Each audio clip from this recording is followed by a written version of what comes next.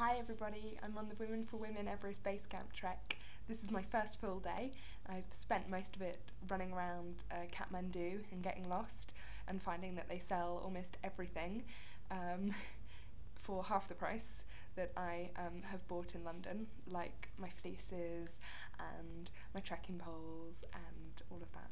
Actually, to be honest, my trekking poles and my down jacket and two of my rucksacks have been loaned to me by really lovely supporters of Women for Women International, Bet-Anne Berg and Emily Caillon. So big thank you and big hugs to them.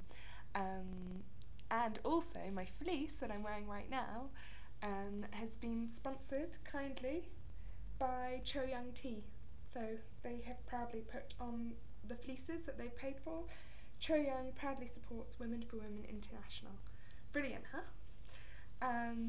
I thought I would share a little bit more about my day and also about the prep that we're doing for tomorrow, when we will be going to Lukla, taking a very small plane fit for only 16 people, so we're taking up 2/3 of that plane and flying it from Kathmandu to Lukla.